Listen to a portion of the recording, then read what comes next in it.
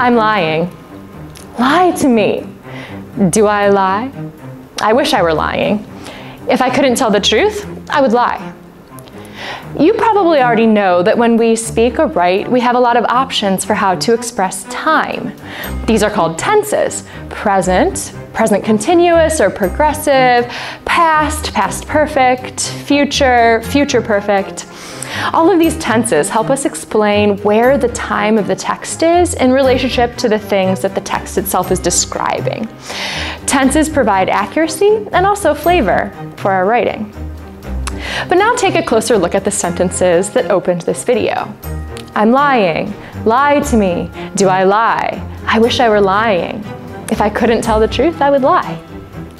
Like sentences in different tenses, each of these sentences expresses a different relationship between the text and the things that it's describing. But take a look at the tenses of the verb to lie in each of these sentences. That's right, even though it might not at first seem or feel like it, they're all in the present tense. In this case, the verbs differ not in tense, but in mood. If tense indicates the relationship of a text to its time relative to the moment that the audience reads it, then mood indicates the relationship of the text to a set of possible worlds or states of mind relative to the reality of the text around it. So when we talk about mood in grammar, we're talking about that relationship, and we're also talking about how we indicate it using the words or sentence structures we have in our language. Many languages, for instance, change something about the verb in order to indicate what mood a sentence is, maybe a vowel change or adding an ending.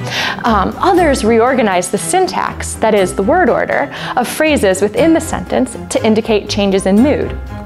Because English is a hodgepodge of different languages, English does both. So let's look at some examples. In the declarative mood, we're in real space. This is the space of what's actually happening in the text. Usually, but not always, in English, we use subject plus verb order in the declarative mood. For instance, I'm lying. Imperative mood is a mood that commands. It articulates what we'd like someone else to make happen. Lie to me. Here we have a verb in the first position, the subject of the sentence is understood, and we might, though we don't need to, use an exclamation point. Interrogative mood asks a question. It expresses uncertainty about what's happening or has happened, or is trying to get information. Did I lie? This question uses a dummy operator or an auxiliary, the word did, as well as having a question mark. But some sentences in the interrogative mood can use question words like who, what, when, where, how, and why. The subjunctive mood expresses desire. It presents a contrary to fact situation. You might even think of the subjunctive mood as a tiny bit of fantasy that you can throw into your sentences, like, I wish I were lying. Here we have the phrase I wish, or we could also use if only or would that, plus the subject I, plus the verb were. Though the verb were to express subjunctive is now kind of archaic, and we might see people use the word was or could instead. The exclamative or exclamatory mood expresses a strong emotion. This one starts out like a question with a question word and an object plus subject plus verb order, and it ends in an exclamation point. How well I'm lying, or what a lie I'm telling. And finally, the conditional mood.